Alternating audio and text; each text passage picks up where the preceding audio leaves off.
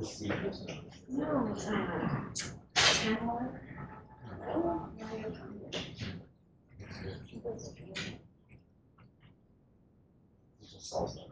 it's yes, it's also.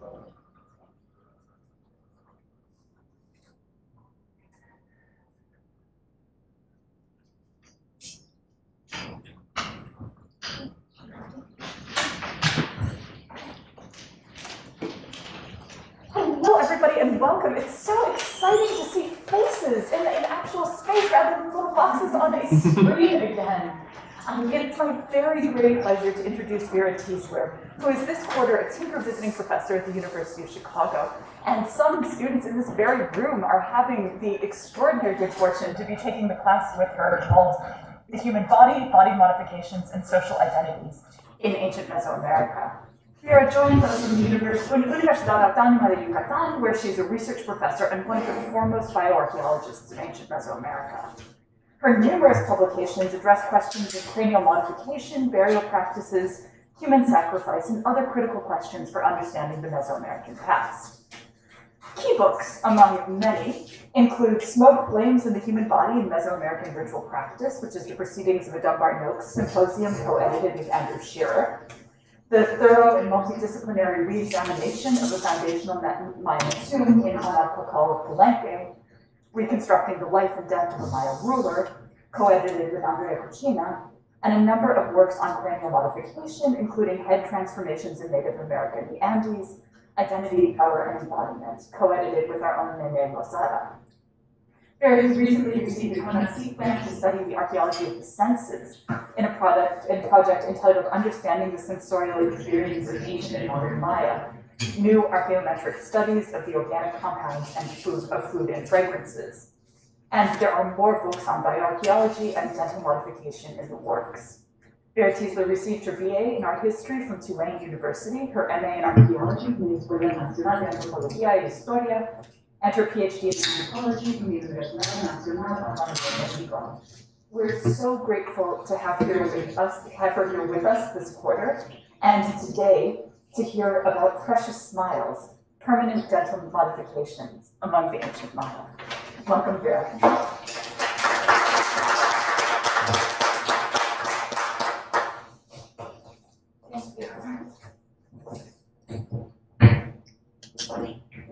Thank you. Thank you, Claudia. Kind of you. Well, thankful in general to my hosts of the class of the Anthro department here at the University of Chicago. I'm extremely honored and delighted to be serving as a Tinker visiting scholar here and will be part of the mission and vision of the foundation and of the University of Chicago in general. Thanks go to Natalie Arsenault, to Mario Flores, to Claudia Britnam, my host, of course. And it really feels like home already. Maybe exactly despite of the 60 degrees Fahrenheit difference from my hometown in Merida, where we teach. This has been really scholarly heaven, I must say. The library holdings, meetings, prospective work in the Field Museum here.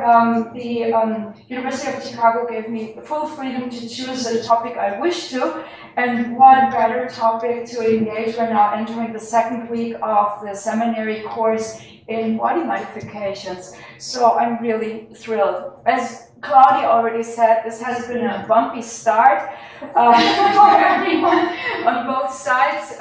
We are trying to get back to normal in the BioArc lab in Yucatan too. We just had our year meeting in the CONACYT province, which includes our colleagues here from the University of Chicago. And an unforgettable tour was our kickoff here. My son and I enjoyed Claudia through the campus. Thank you so very much. So, this talk was thought of as the second segment of a combo of two talks, which I started last year when it didn't kind of work out. But now that we're kind of gearing back to normal, I'm happy to provide an in-presence talk on this second part. The first one was on head shaping, and there were many open questions which I tried to solve and add other questions from the perspective on dental crafting among the ancient Maya and beyond. I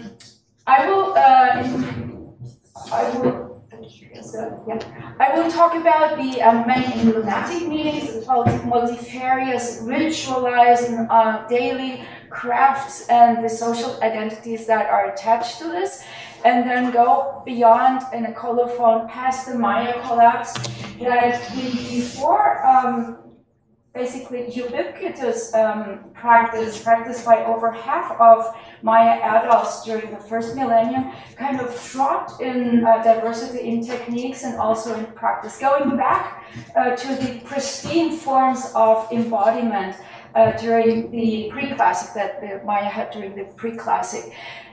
First of all, before starting, a disclaimer, because given the nature of the topic of this talk, there will be photographs of ancient human remains, just in case there is some sensitivity here. I also must say that in the case of teeth, there's a peculiar quality about them, given the hard matter of enamel, and given that this is the only segment of the human body that is not covered by soft tissue, we can basically plug them into mouths, which I did for the poster with help from our project artist, and then see how the smiles were, well, more over 1,000 years ago. Like, look into the mouths of the ancient Maya. So that's why I tell the precious smiles. But first, a visit to our dentist's waiting room. This is going to be a toothy topic, so we need to have the basics right here. We're talking about the mouth as made up by the maxillary bone and the jaw, the lower jaw. And typically what the ancient Maya targeted in their dental reductions, permanent dental modifications, were the anterior teeth, the pairs of central lateral incisors, the canines, sometimes the premolars, mostly the upper dentition, but also the lower one often. And this is typically like hidden behind your lips, but it comes alive as part of the movement during talk, during like what I'm doing. And so the flickering of the saliva and like the brilliant, the glittering color of the teeth will just be part of this very sensatory experience when displayed in the mouths of the living. Interesting is also the color quality of teeth, which will acquire the whitish color of the enamel, but then with age, the enamel kind of gets transparent and lets shine the secondary dentine through. And the teeth will acquire a yellowish tone, which was really identified and labeled by ancient Mesoamericans in their language. And a time when we didn't have whiteners, which we all use. Note also on the makeup of a tooth, we have the hard enamel, which is the hardest tissue in the human body, and it likes even jadeites, I mean really hard and hard to craft. Below lies the dentine, which in turn involves the pulpar channel with the nerve canal. You will have like painful recollection from exactly those dentist visits. And the inlays typically are, well, in the frontal tissue, and we will have time to explore this further on. The Maya had a word for the visible dentition already, uncovered teeth. They called nichikabal. So other terminology in this metaphorically, such a rich languages in Mesoamerica are relating to maize kernels, which can be yellowish or white. Teeth were seen in the Cordomex as blade of a saw, and also they were compared to the back of a lizard, alluding securely to the ongoing crafting, contouring in saw-like fashions of the dentitions when the Iberian conquest happened. Teeth were seen as bones, or they were identified as maize, dough-colored, like rice maize. Sargun dedicated a whole page to the terminology of teeth. It's amazing. Seashells, they can be very colored or black, which has to do with the practices across subscribed areas in Mesoamerica to color teeth. Blacken teeth mostly, or color them with cochineal in different hues that identified ritual occasions, mournings, the merchant folk, for example, Vera Tiesler, Hidalgo, and sometimes the darkened teeth could even be the basis, the canvas, to hold colorful paints on top. So this is something that we have to look out for. It's something that I don't have the time to go into because this talk is about permanent modifications. Permanent modifications have been studied for a long time and hark back, importantly, on the long traditions of Mexican scholarship. You will think of Romero. There's Samuel Fastley, who once was a friend and a dentist of Frida Kahlo, who was Austrian born, and well, he had a passion to close shoulders with Javier Romero, a physical anthropologist of the INA, to accrue a huge collection that came in from all states of Mexico and was harbored in physical anthropology at the INA. And then they would go through all the series to see what dental modifications they could come across. And this was, of course, part of a greater effort that had a political agenda, not just a scholarly agenda, to kind of map La Gran Mesoamerica that was laid out first by Paul Kirchhoff in the 40s of last century, and then see how this amazingly vibrant match of ethnic groups of today and the past could be encompassed and studied through the lenses of linguistics, archaeology, and of course of physical and dental anthropology. So this is just humbling to see the mapping of all these little dots represent little dental series that were mapped and explored by Romero and Fastley for mostly. And then in a taxonomic table, they were scored and they were analyzed. And this is all published in a series of lovely old school publication, which has well, brought amazing points of departure for my doctoral thesis, which in this case, well, led to another project, which is a book project that is in the oven and which I will present and update here. Another shout out to Guillermo Mata, a Guatemaltecan colleague, also a dentist, who has done important footwork in the direction of looking into the instruments, the action procedures that were employed, the materials, and which he called Mesoamerican cosmetic dentistry. Lovely work. We had the honor to work with him during 2 decades still. And there's, of course, bioarchaeology. Those of you who are not familiar with the term, it's the study of human remains from a biocultural perspective and as part of the archaeological skeletal record, which in Mesoamerica has its own exception because there we can pull in the ethnohistory, the epigraphy, the iconography, art history, and it's such a rich approach, blend of approaches that permit an emic perspective, a culturally aligned Mesoamerican perspective, which is really hard to attain at this degree in other world cultural spheres. Lately, profiling and mapping has become like the pars pro toto approach, profiling individuals with the help of polygenomics, isotopic mobility, and dietary research. And then there's this flip to, I mean, the zooming in and out, because bioarchaeology has a very democratic unit of exploration, which is the human body as materialized in the skeleton, which is the same in terms of social inscription, gender, age, same skeletal we have of the king as of the hinterland commoner, and so forth. So this gives like the rich blend and information we need to zoom in and out. Fortunately for us, the ancient Maya buried their dead in the residential districts below their own houses. So we have points of departure to explore residences, families, and localities, exactly with this kind of sort of zooming in and out, which I will practice throughout this talk.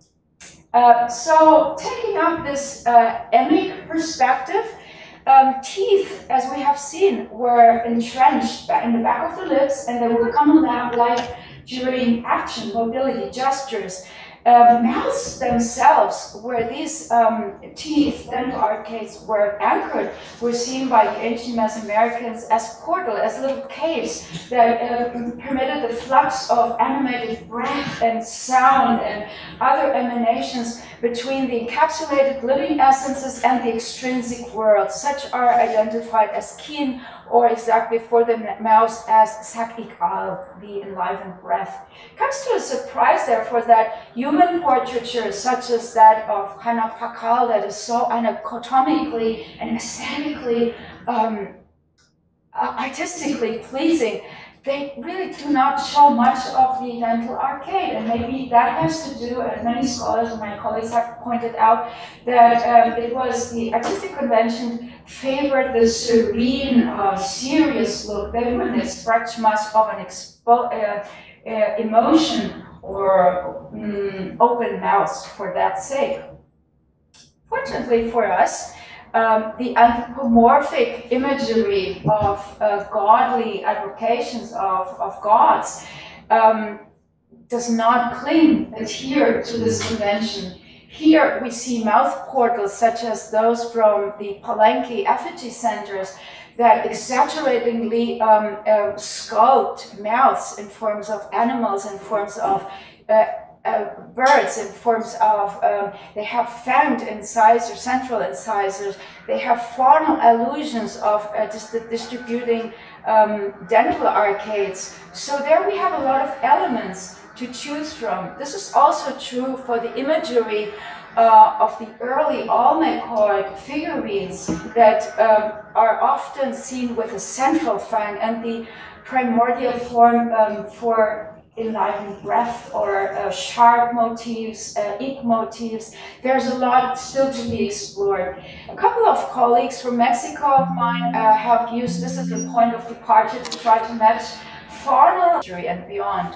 But as mentioned, beside the iconography and the imagery, the sculpture, those few exceptions are the smiling figurines that we know from southern Veracruz that do express open mouth emotion apparently and show their sculpted dental arcade, are the real dentitions of their human carriers. We have the first ink signs from the Mesoamerican highlands in Platilco, and they shine through also through the mouths of middle deep pre-classic lowland Mayas, such as this individual from Ceibal that looked like this already during the middle deep pre-classic.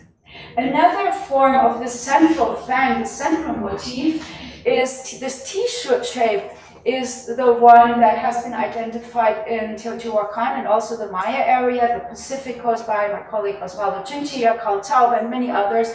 It's called the skirted butterfly motif that sometimes hovers below the nose, or is also taken up as a motif for E-shapes. We see this in the Maya area during the late pre-classic and the early classic. It's described to the high elites, the aristocrats, and of course to Teotihuacan. There's a description of social elites. We see these only basically in high elite persons, such as the dynasts, early classic dynasts from Tikal, Tsibanche, Yashuna. It's amazing that this is not like further distributed in the mass of Mayan population. And then during the middle classic, that suddenly shifts. After the fall of Teotihuacan and the mid-classic crisis, then everybody has it. There's no social inscription to it. Just as an example. Which leads us to go back to the scoring taxonomy by Javier Romero, because despite its benefits to science, there are a lot of shortcomings, of course, that he himself recognized. Such is like scoring by the tooth. Of course, ancient practitioners didn't have in mind one single tooth to shape. They had in mind the dental arcade, the mouth portal, like this, like whole unit. Another shortcoming we feel is conflating different techniques and different practices, maybe. by conflating in one table filings, which I will typically call contouring sculpting, with inlays and with tooth engravings, inscribing the frontal face of the teeth, which were not necessarily one single practice or one single event. We think that dental modifications could be performed during the whole life course of an individual. So Romero himself recognized this, and he set out from the imagery of Mesoamerica to another table of patterns, which he himself unfortunately never explored. He passed away in the 80s, fastly. And so we took this up as part of my doctoral thesis at first, and then plugging into our database of 4,000 individuals that we could score from our own data sets and from the Romero publications, of which we have 2,000 that are described by the tooth. And then came up with an updated such classification of dental arcades, which score A patterns of the incisal edge, B patterns, those like faunal elements, advocations that you might have seen in the sensors, effigy sensors. C patterns are the primordial shapes of Mesoamerican and North American. These saw shapes were the first that were practiced. And then again, the E patterns that I call here, that's the eek in their different expressions in the mouths of their human bearers. If we analyze those collectively, then we come up with peculiar proportions. I mean, this is just like a screenshot, a snapshot of what we can see in the skeletal and the dental records of those 2,000 individuals. They match and they show continuity, consistency when we score them site-wise. So they are quite conservative, at least, I mean, talking about the contours. And they go beyond the Maya sphere. They don't match exactly with linguistic roots and not exactly with our own definition of what is Maya and non-Maya, which they never were, of course. Then when we do this by the region, we come up with similar trends, penchants for, like the highlands did not use ick shapes, apparently, according to our records. Then the Mexican highlands are similarly to the western lowlands and so forth. So it gives us a new, vibrant perspective of the enactment of different forms in simultaneous populations, advocations that were in place parallelly, apparently, which is quite exciting. Teeth as canvases were practiced, and there we have apparently a penchant that subscribes to the Maya lowlands. These hark back on 4,000 years of history of the past in the Maya Mesoamerican sphere and beyond, and they were enacted as cross-hatched geometric motifs and other forms of cutting into the front surface of incisors for mostly, sometimes combined with filings. Now in the Maya area, and this is really peculiar and surprising, these inscriptions are different from the remainder of Mesoamerica because they have, they hold and show, display simplified logograms, as we see here, this little ick from Oshkin Top that is enhanced still with the butterfly square motif, and then you have these that are, for example, vertical, and these keep on being practiced up until the early Classic.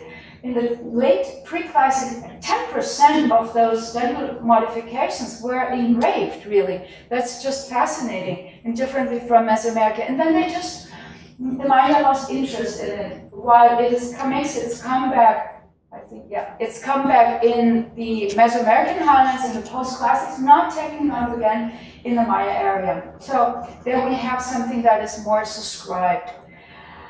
This brings us to another facet of this fascinating practice, which is the crafting of teeth in infant dentition and permanent dentition as part of youth rituals, as part of everyday life. And despite what has been commonly held, there are two very convincing cases of inlaying and filing implant teeth, which is only when we plug this into a modified form of our Uberlaker tooth dentition development scheme. This is only possible in the second infancy, when the first teeth just came out, and then they are just pushed away and out, and when the permanent dentition erupts. So it's peculiar to see that these exemptions, but in the overall scoring of 167 in implant dentitions, there was not a single case. Maybe that has its explanation in that, well, 2 years afterwards, 3 years, the teeth would fall out anyway, so it's hard to find, really. So this brings us to permanent dentitions. There is a physiological threshold, which is, of course, limited by the eruption of the permanent dentition, which happens in third infancy and before teenage age, like 10 years, 8 years, 10 years, 12 years. Interestingly, the Maya and Mesoamericans in general, they started to practice at the 20-year threshold, the completion of the first cartoon. We see that there's a surge in the percentage of people that have them. We are looking at an ante-mortem pattern, so it doesn't say that the person died at that age. It could live on, the person could live on until old age and still carry the remnants of the permanently inscribed teeth in his or her mouth socket. So when we look at those very, very young tooth set, they subscribe to those dentitions that had been modified, crafted at a very young age. Interestingly, there is this corridor of Chantalpa and the Gulf Coast that unites sites Chumchukmil, Jaina, Comacaca, and Palenque itself, that harbors individuals of their very young age, surprisingly young age, basically suggesting that there's a premature enactment of those youth rituals, chalk rituals called in Maya, that Andrew Scherer would call the ritualization of the finished human self. It's when obligations could be loaded, when it was a full adult, it could enter off, it was a full member of society.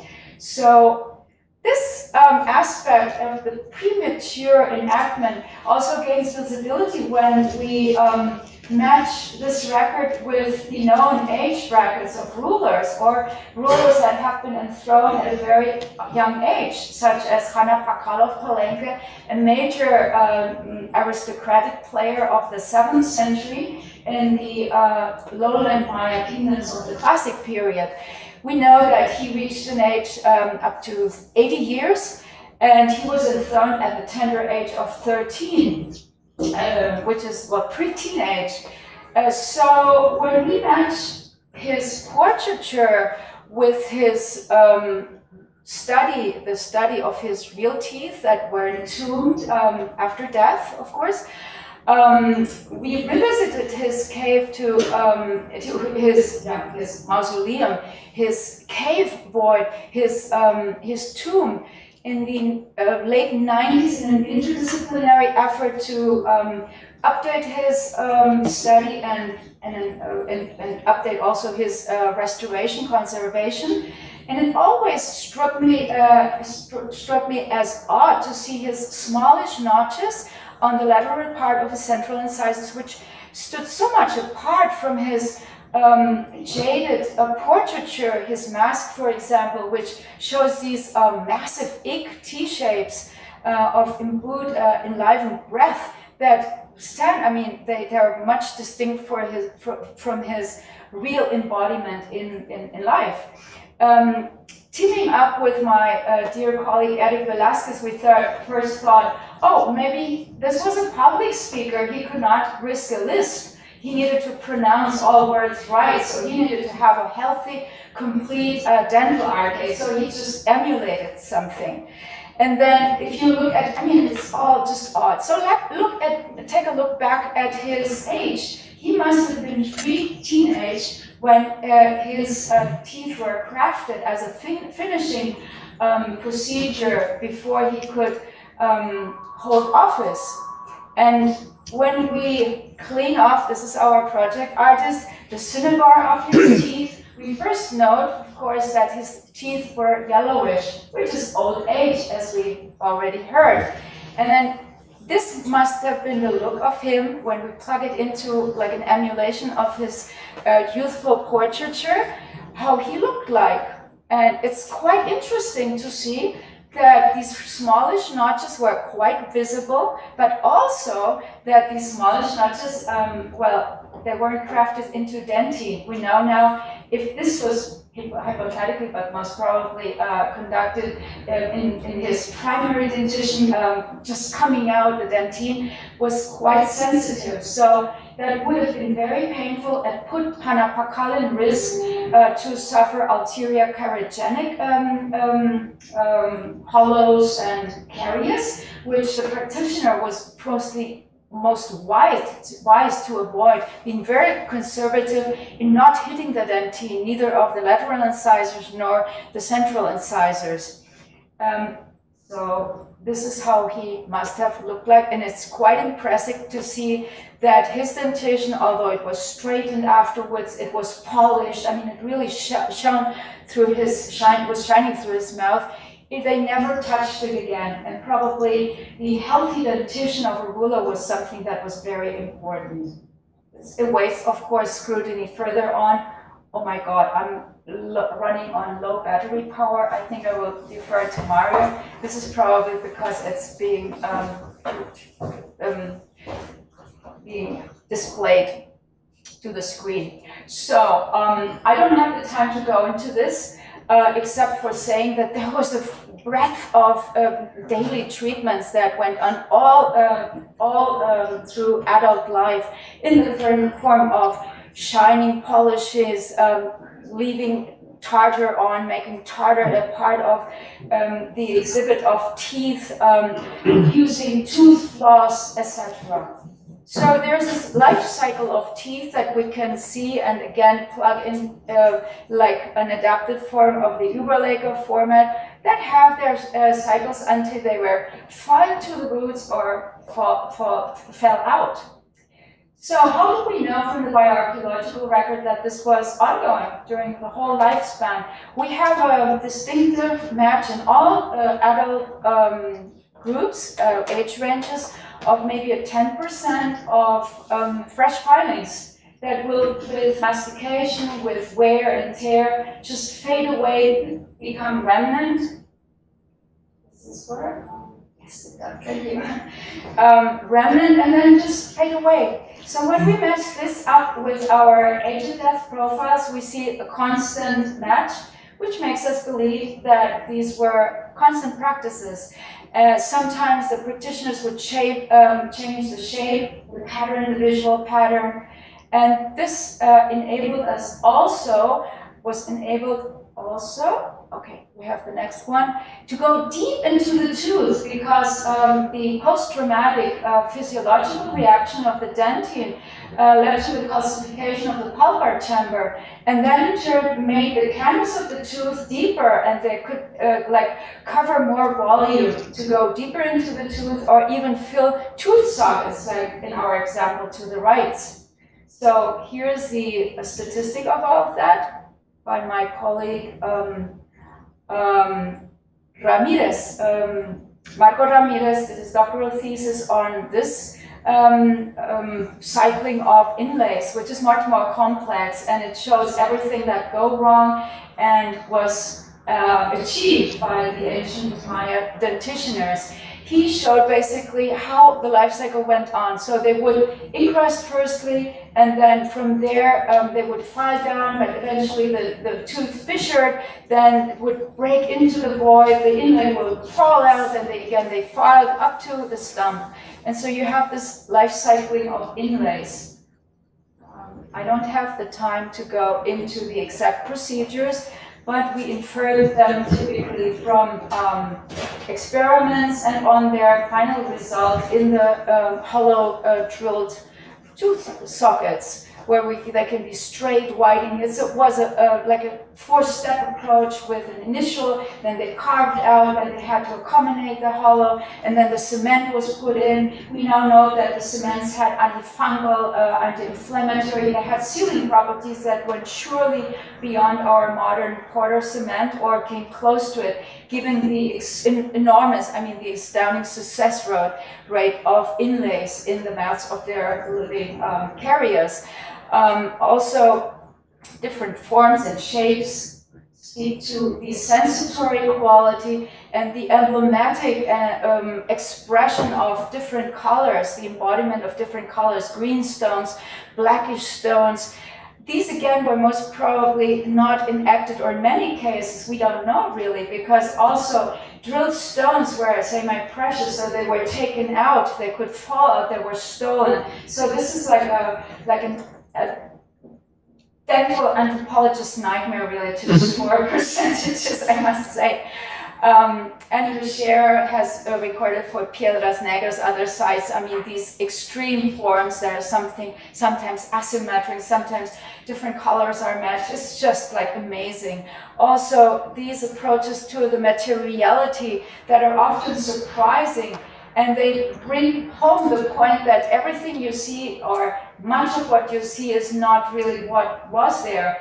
Our definition of jade being yellow doesn't really coincide with the special study that have been conducted as part of our CONACYT project that turn out to be muscovite or pyrrhus that are differently shaded, serpentines that are greenish. It's just very astounding, and I think it still awaits systematic scrutiny. Just as the one that we have examined together with our colleagues from Brown University and the Peabody Museum in terms of the sealants. And it came to, not to a surprise, but it was impressive to see that they would, after the inlay had fallen out, then fill it back again and color the resins they use, or the tar, to make them extremely colorful. This brings me to the last part of this talk, that is jewel teeth across the early Mesoamerican color steps and beyond. When we take a step back and look at those inlaid dental arcades, we have many questions concerning their origins, and these are beyond the Maya sphere. They can see them in Western Mexico, and then these are all pre-classic across the Mesoamerican landscapes. We have them in Chalchualpan, Reynosa, Cerro de las Mesas. So this is really Montenegro, pan-Mesoamerican phenomenon, and it talks again about the high mobility rate, at least among the elites, who are more linked to this form of dental embodiment than the contouring and other practices, and of course the Maya area. Then when we look at the distribution across the Mesoamerican colorscapes again during the Classic, we see, of course, this has to do that Maya archaeology is one world hub, so there have been a lot of excavations. But yeah, we see they're absolutely centered and in the northern part, and more so in the lowlands, not so much in the highlands. We will come to that in a minute. So jewel teeth and Mala colorscapes again escape, and I will take off this little synopsis with which I ended last year for head shaping. And they are gendered, but not exclusively. There's a penchant among males, but not exclusively. Then we're talking about the Classic period, because that was something that was then obliterated from the cultural repertoire of the Maya, at least. There's social differentiation, yes, of course. Every third elite male showed them. Social ages and agency becomes important, most probably because the shifts, we cannot follow them through the linguistic divides. It's kind of elusive. So there's probably something that is less conservative, less ethnically inscribed, less permanent in inlaid teeth. more trendy. Language groups and dental work do not kind of match or work out. Showing versus hiding becomes very important in those, which is something like we have seen is not necessarily Maya or conservative. One of the privileged glimpses we have, like comparing areas, is the Atlas project. Here's my colleague Edgar Carpio. He's not from the Atlas project, but I'm thankful you could join. We have made Guatemala a close project, collaborating, equal partners in also this this collaboration. This has been a happy closing shoulder since the 90s with Juan Pedro Laporte, whose vision and mission was not going into the site course, but working in the peripheries of site, and he really got into getting to know the real population that lived there, not just the elite. And so when we apply this and sort this out for dental works, dental crafting, what we see is a peculiar, very peculiar picture that makes sense. Commoners would do it, yes. 2/3 of the adult population show dental crafting in the forms of shining polishes and different contours. Everybody would do it. Not so much inlays. There are very few cases. And then there's continuity. With the collapse and with the kind of the lack, the drop in the visible, ostentatious expression of dental work, they just keep on doing it during the terminal classic until the very end of the occupational sequences. So it's really a telltale game changer looking at these and sharing and learning through with our colleagues these insights. Quite different from what we just saw in the patent. Even the patent are the expressions of jewel teeth on the Maya borderlands. And here, this ostentatious aspect becomes very important, apparently. Important work at Campoen by my colleague Claudia Quintanilla shows like this amazing, like the efforts Mayas went in inlaying the upper arcade, the lower arcade, also the Copan Valley, which was a multi-ethnic area of 20 kilometers where the core population was most probably Maya, mostly Maya, but the Lenca population. The Lenca populations in the outskirts of Copan, in those like the satellite sites in the Copan Puya, are the ones that show this practice the most gaudy, the most like visibly. As you saw, these like fungus shapes, they just covered their teeth. And they did so and filed constantly. It was like big time. Which brings us to distinguishing or comparing, matching dental works with head shapes. And this, in fact, has a relevance, and now we can answer this question that I posed a year ago. When we match dental works, the inlays at least, with different head shapes, the only head shape that is correlated positively are top flattened heads. These are the heads that were hallmarks, physical embodiments, as we have proposed in prior work, of merchant folks and multi-ethnic, well, coastal settlers that begin to become quite visible in the skeletal record and also in the iconography across the coastal fringes and also through the Isthmic Pacific and deep down into Central America, down to Panama, and they're there. So interestingly, these are the ones that are, and that's statistically relevant. These were the ones that show the most lavish dental works in forms of inlays, during the classic at least. You may say, well, it's just another variety of head shaping. No, it is not. Still described and still seen are the head shapers that are very peculiar. They had to fix the mandible of the infant with head benders to the bottom. They had to fix the body inside. There were hammocks described for Central American apparatuses that would give way to these forms. It's like put a plate on top of a head, and these were like highlighted, or they were hidden below these broad-brimmed heads, and they're quite visible. So we have them in turquoise inlaid individuals from Chiapa de Corzo. We have them from jaded inlays individuals from China and other sites. So there's something. But interestingly, this matching gets lost during the post-classic as inlay is no longer practiced. When we go across the inland Maya hubs of before, we cannot come across inlays anymore. Only sites that border sites as La Canton Chapal, which are really highland, and they are on the thresholds of these broad merchant corridors of the highlands that were instrumented at last by the Aztecs, or coastal sites, and then further down towards Colombia, even Peru, although this is not published, Ecuador. These were inlays that are still being shown and use different materials such as gold. They're no longer, there's a black hole. What happened in the inland was different.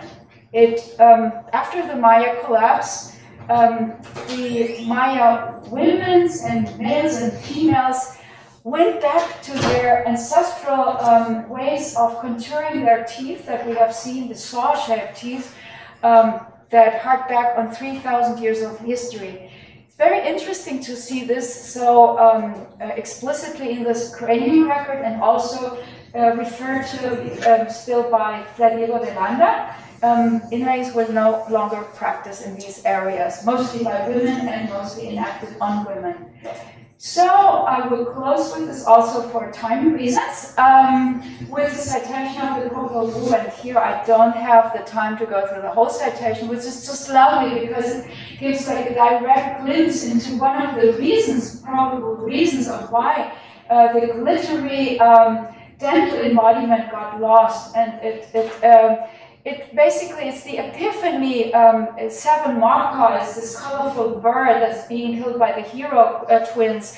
It's the epiphany of the old divine, like kingdoms of rulers that were like the divine gods and who were emblemished that by not having the power, real power as conferred by the gods, and who were like ostentatious and presumptuous, just as Seven Markov. He says, my teeth as well are jade stones. He still refers to this ancient practice as the face of the sky. And so this sequence ends by this wonderful poetry phrase of, thus the basis of his pride was completely taken away. He was tricked, his teeth were knocked out, and he was killed. The Kirogems had desired the death of Seven Makal, and they were able to do it, for they saw pride as evil and went to do these things according to the world of heart of sky. They were enabled by the gods. So this would give a glimpse into the motif of a faint era being just obliterated and replaced by a new era of new respect to the gods and new advocations. I will close in this vein by many acknowledgements, also to my hosts, and a big thank you, Jos Boutique.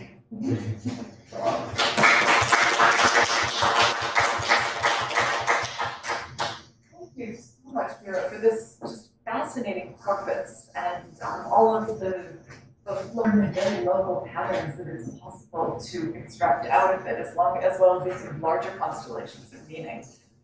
I hope you can answer some questions if anyone here has any.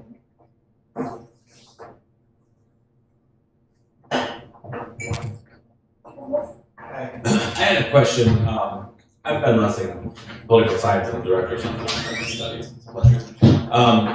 As a total outsider to all of this, and one thing that I didn't totally get, and maybe there's no answer to this, but as these changes that you documented over time and over regions, in sort of the patterns and the physical ways that they're doing this and everything, do you have a hunch about that the sort of the practice itself is changing? Like who's getting the dental modifications, what strata, what kinds of people?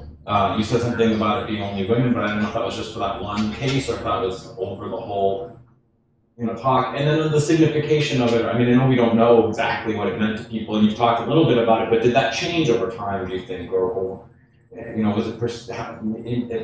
If only your impression, if it's not, maybe there's no basis for scientific. Well, unfortunately, I had to condense much information into this talk. That would be a talk entirely like apart. I could just, let you know that 50% of the women keep on practicing dental contouring at the time of contact during the late post-classic period in the Maya area, while the males kind of drop. Formerly, they had inlaid their teeth too, but then 20% is the rate of male inlay. So it's for mostly female practice. And then when we plug into this, the testimonies, mainly Landa, unfortunately, there's not much, although yes, there are. They talk of old women doing this, going about this practice. So yes, but I think this all awaits a lot of exploration still, which we have just, I think, started to unfold. And much of this has to do with the advocations, the pantheon of the gods, and advocations that have to do with the individual, its date of birth, which the fate of the individuals, something that we're just tapping into, and we don't know how this shuffled out in terms of the decision, the agency, because there is agency involved in forming, in contouring the tooth line, straightening it out, or yes, doing it or not, and in which shape. So there's much to do still. I don't know that I have. I mean, this is maybe a ridiculous. I don't know what these questions are make any sense or not, but like, so did each person sort of pay for their own inlays? You know what I mean? Did each person kind of pay for their own inlays? Were you like, I really want, some turquoise all in here, or was it like done to people as kind of like, this is your station? It must have been, seems like very expensive work. We don't know. Yeah. That's unfortunate, we don't know. We have these indirect insights, but then when it comes to, there has been wonderful work by George Schnell and Andrew Scherer on fractured teeth and pulling out teeth and like doing this in the marketplaces of Piedras Negras. And I thought this was like a fresh insight on the places where these dental practitioners worked, was probably artisans and, well, highly esteemed by their community, knowledgeable in therapeutics and in like the herbal treatments and so forth. These were medical doctors and surgeons and like, but it's also challenging because there are no direct sources. Mostly talking about this being 500 years before the contact. Yeah. Hi, my name is Rachel. I'm a student in the anthropology department, the graduate program. And really, I have so many questions, and some of them are a little bit outlandish, so I can save those for later. I can send you an email maybe. But I'm currently interested, and I've been thinking a lot about the kind of sonore, like the connection between breath and music, and kind of the role that these individuals might have had. And I think this project is so cool because you're looking at it from this like very kind of like a local lens, maybe what's happening in each city and who are the figures that have these, because these were very important people, right?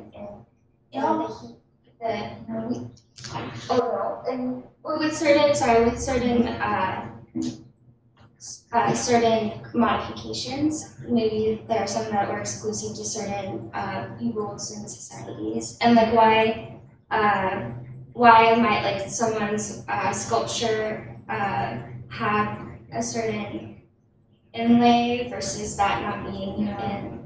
That's a fascinating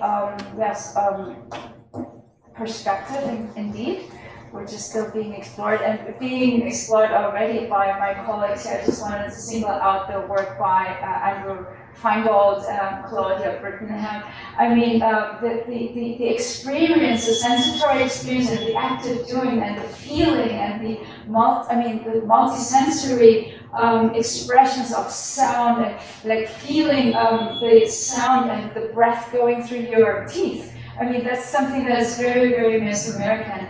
And Andrew Feingold's work on drilling, for example, as consumption, on eating, holds, and that speaks to this topic. It's the physical embodiment, it's the human side, the experience of culture, society, and worldview. So yes, of course, it's very relevant. And music is just another facet of this. Another question? But some of these, it feels like some of these dental modifications would change speech patterns too. And I wonder if you've done any modeling about that. That's a very, very good question. Yes, you're referring to the lisp and the inability, incapability to pronounce certain, all vocals but not consonants, certain consonants that have been identified in Maya, glottal sound, so it's kind of tricky. But yes, it would be the double E shape that you see in the smiling figurines from Veracruz. I mean, they could not have used their dentition the same way as an unshaped individual. I mean, I refer to the double T shape. It's also something that is metaphorically represented in the architecture, in the mouth portals, in Palenques. Just visited Palenque, and there are the upper, the lower T shapes, and that's something very important.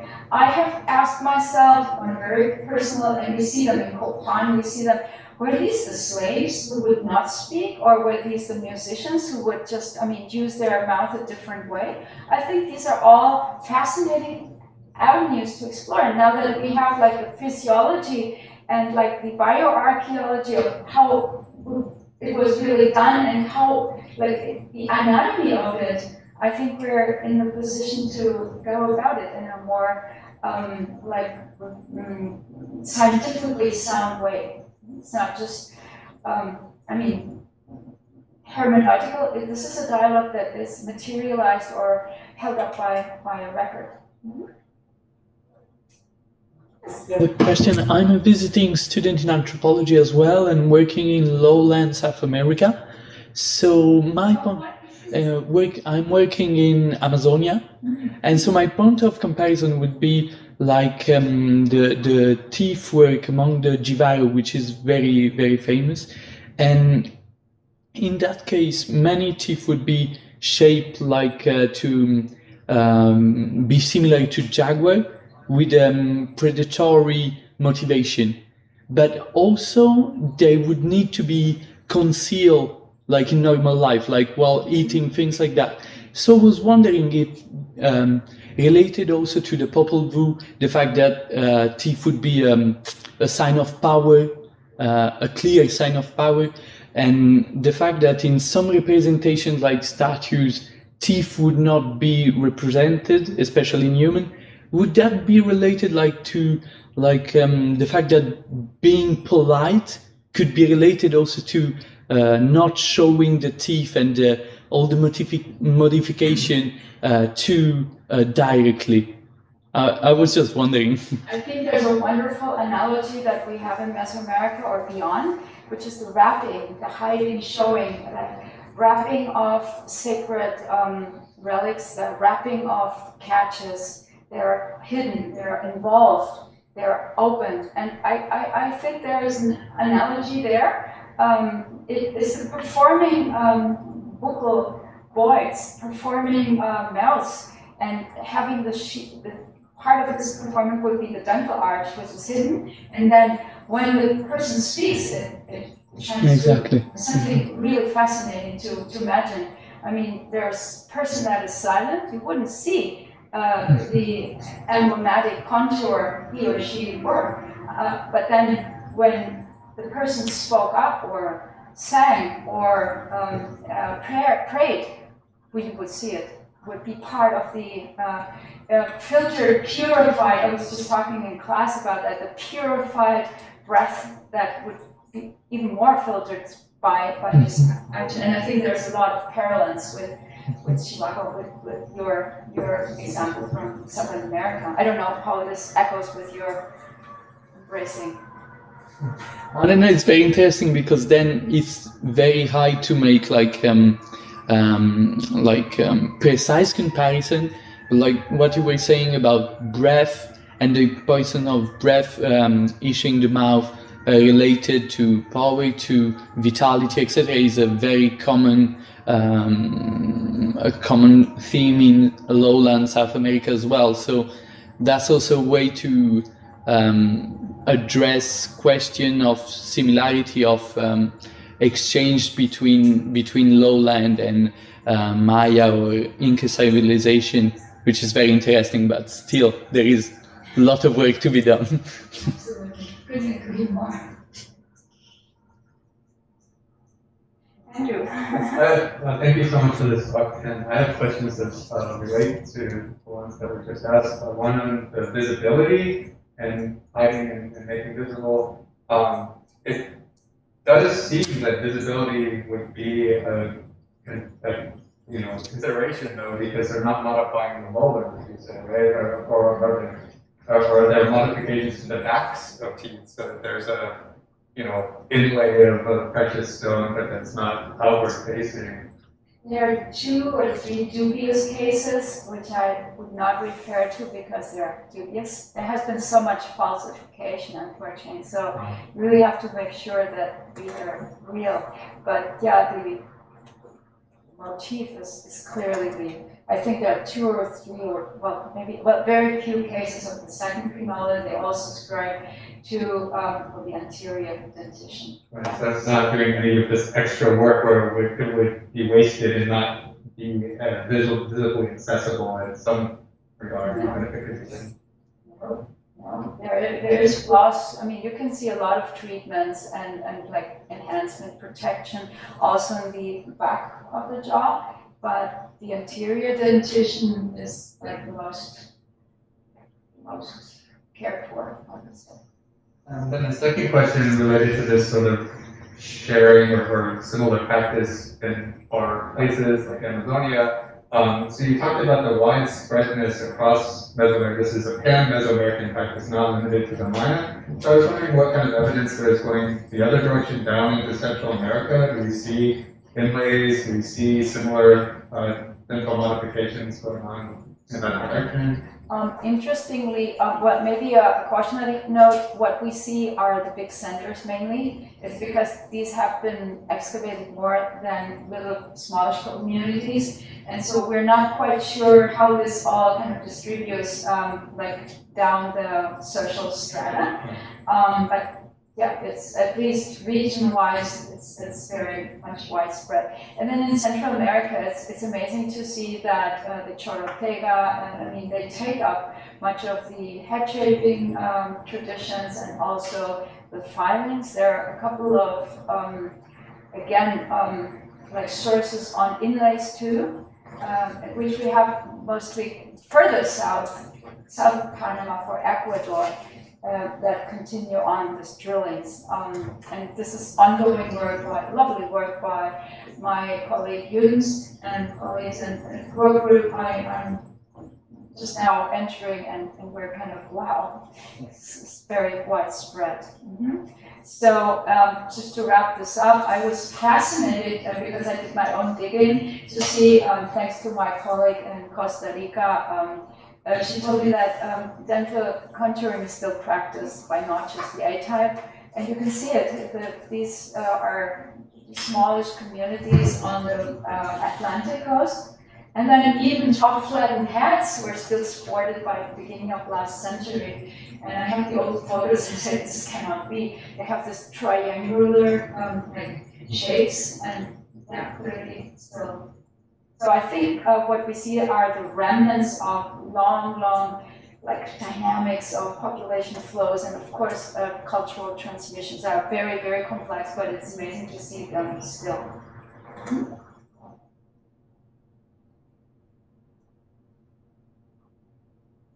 Is there any, do you think the connections between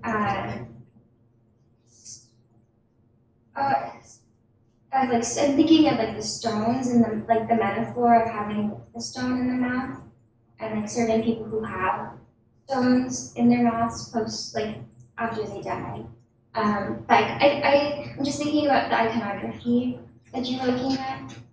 I think there are 2 aspects that I've been really fascinated about. is that the stone is semi-precious. So basically, if you consume, you enter, you drill, you're entering, in this metaphor, the sacred mountain, you're entering the body, you're cutting it open, you liberate those energies, pain, whatever you want to call them, and then you plug with a semi-precious stone this energy into the tooth. So you're basically kind of sealing it.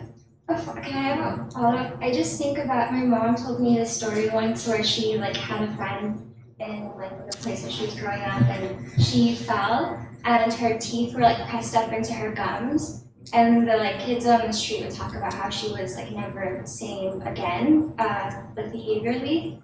I don't think it was like an outward like brain trauma, but I was just thinking about the connections between the like nerve tissues and even like the experience of pain. I think is really interesting how things. Here, I think it would be wise to stop. Yeah. And as a cautionary remark, I would say it's wonderful to have all these ideas, but then you absolutely need to ingrain them with evidence. I'm very hesitant to elaborate if there's not like different lines, perspectives that kind of show that this was really so, because then you kind of detach yourself from historical reality, and then you kind of you lucubrate about something, and then you kind of twizzle out of lived reality. And then bioarchaeology is wonderful as a reality check, and it pulls you back to what was and what was not. Mm-hmm. So, yeah. Can I see? Yeah, there's another. You mentioned that most of the inlays were with semi-precious stones. Were there instances that you came across where it was maybe like an imitation of like using? I can hardly hear them. Oh, I can take my mask off. You mentioned that most of the inlays were using semi-precious stones. Did you come across any instances where it may have been like imitated by sort of a lower class using non-semi-precious stones? Exactly, and that's the slide I showed. Typically, you do have jaded, but jaded is not jade, as you know, is not only green. It can come in black, it can come in white, it can come in really all colors. So now doing all the material analysis systematically on like samples, we had our like surprises. Mm-hmm. So I think they were absolutely aware about the materiality of what they were crafting, fitting, and kind of shaping. So because of the hardness, jadeite is hardly equaled by other materials because it's so hard. But the emulation of the color with others, I think I mentioned beautified, serpentine, it happened. I mean, we have since this is very, very specific, punctual, these material studies, we don't have any regional coverage or survey of who would perform or use for which color, which sort of material. But that's absolutely an avenue to be followed up. Thank you, yes. Yes, Claudia. I wonder if, like we still see dental modification in the Maya world today, right? I mean, and it's mostly, much more sort of like gold grills around teeth than it is these practices of filing or inlaying. But, I just wonder if there's anything, if there are any kinds of connections that you think about between those traditions and Good point. Yeah, this was my acquaintance in Pokton, and I asked him, could I take a picture just and he said, okay. And I of course, I had to bombard him with questions as to why and how, and I'm hesitant to kind of describe a profound historical tradition to this because everything now is feasible with modern dentistry. So I think yes and no. I just cannot make the connection because it was lost for so long. And exactly inlaying, it was no longer practiced after the 1,000-year threshold in the area. So I'm quite hesitant to, that would be my point. But it's, the motif and the visible impact is still there, of course. Mm-hmm. that would be, I don't know, I don't think it's very much it's so hard. satisfactory reply to your. No, it's hard to think across that as a vehicle, but also sort of exciting to be able to talk to people who have, chosen that modification and hear why, and not that you can import that back 1,000 years, but And then the interesting thing is that my colleague Guillermo Mata did exactly that. But then Latinos would do it exactly the same, and then it was just like a rural thing to do in the end. If there would be a point of departure of like looking at a certain at the Kekchi or at the Chol or Yucatán, probably there would be something, but I'm still hesitant if that would make sense, apart from doing ethnology or anthropology.